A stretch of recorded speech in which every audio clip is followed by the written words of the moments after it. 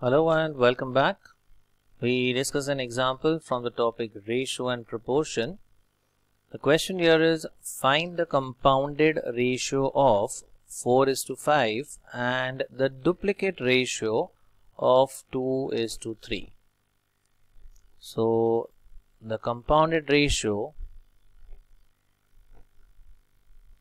could be calculated as, now we have to do the compounding of 4:5 and duplicate ratio of 2:3.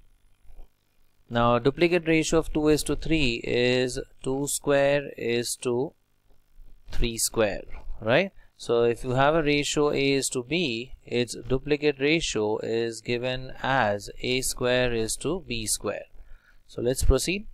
So we have 4/5 into 2 square is 4, 3 square is 9. So we have the answer as 16/45. So this is the required compounded ratio.